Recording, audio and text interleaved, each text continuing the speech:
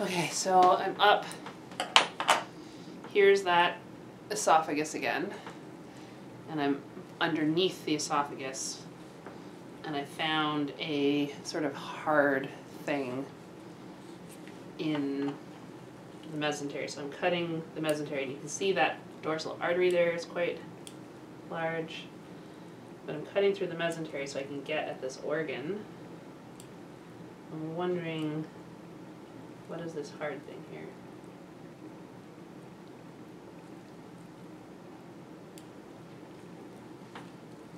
This might all be ovary here.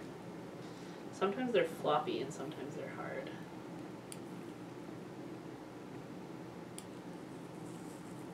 Cutting that open, not sure what that is. So when I'm not sure, I look it up. It's where this thing is where I'd expect to find like the testes, which makes me think it's an ovary, but it's so small. Ovaries are usually like this big. Like, I'm wondering if this floppy thing is the ovary, because that's the size I'm expecting it, not this little hard ball. Maybe this is the ovary and this is a new egg forming and it just hasn't gotten to the size of this egg yet. That would make more sense to me. Oh, there's something called a nidamental gland. I wonder if it could be a nidamental gland, because that would make sense, because that would be attached to the oviduct, which is what this is. This is the oviduct that we pulled the baby sharks out of that turns into the uterus and vagina. So that's the oviduct. That could be the nidamental gland at the top, and then this floppy yellow thing up here would be the ovary. That would make sense, because there's another one on this side. You can feel that hard bit. You can see the oviduct. That hard bit might be the gland, and then this is like the ovary is falling to pieces up here. That might be what we're seeing. On males, oh, I gotta move this back down to the tail end. On males, you would see, instead of, oh, is that, what do you got down here? I was gonna say, there's usually like seminal vesicle, but like you wouldn't see it on a male. I'm trying to remember what this organ is called. It's just a rectal gland, is that what it's called?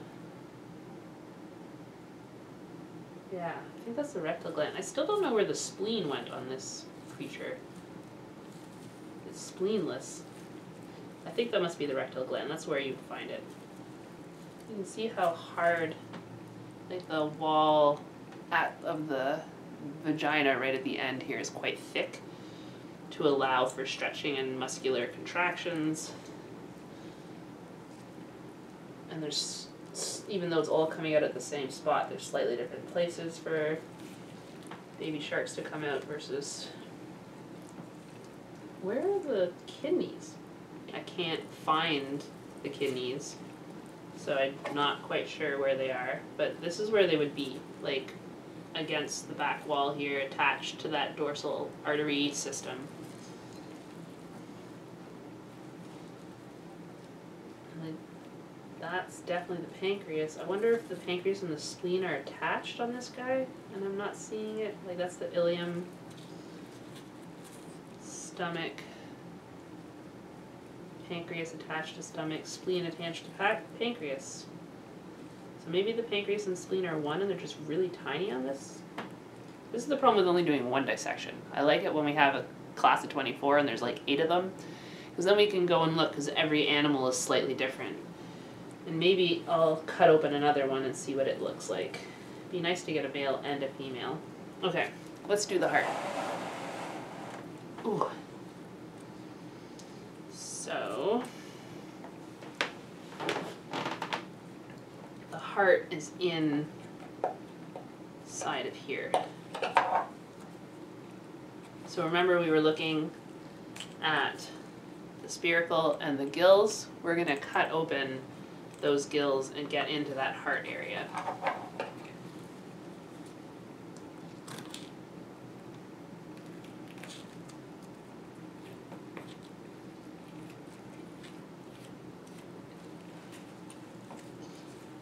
So in the gills, there's that big pectoral fin muscle too, or bone. You have branchial arteries, or those red bits going, branchial arteries are those red bits, and maybe I'll zoom in so you can see it a little bit better. And we call them efferent branchial arteries and afferent branchial arteries.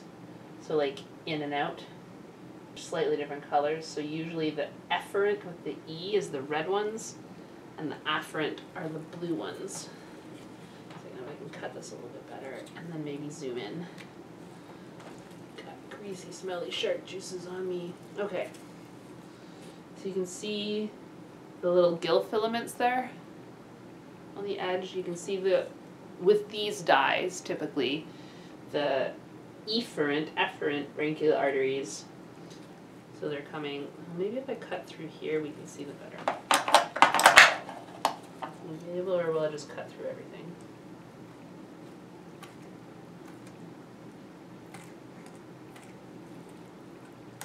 Cool. So we've got those red brachial arteries, and then there's bluish ones, which are the afferent ones. But it's harder to see. I can't see any blue in this particular specimen. It's all just red. Let's cut open. The heart is going to be underneath in here. So like here's the mouth. Oh, so like here's the snout. Here's the mouth, and then the gills are down here, and the nose is up that way. So I'm opening up the mouth.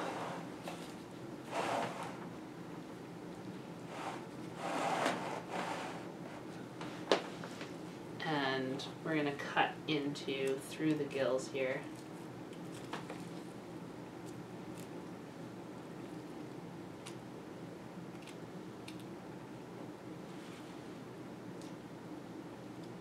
I'm blocking you guys. I don't want to destroy the heart.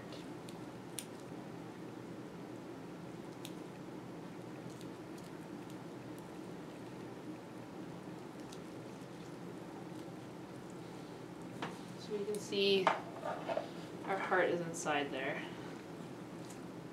sort of protected.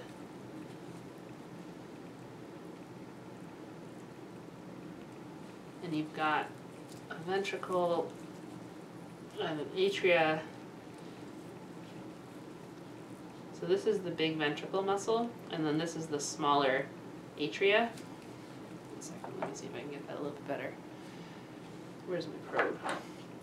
This is the bigger ventricle, and this is the smaller atria. And then behind is the third part here. 1 second. Maybe I can get through here a bit better. Let's see if we can open this up more.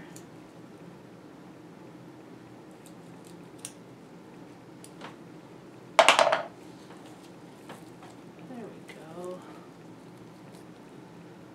So again, this has been damaged.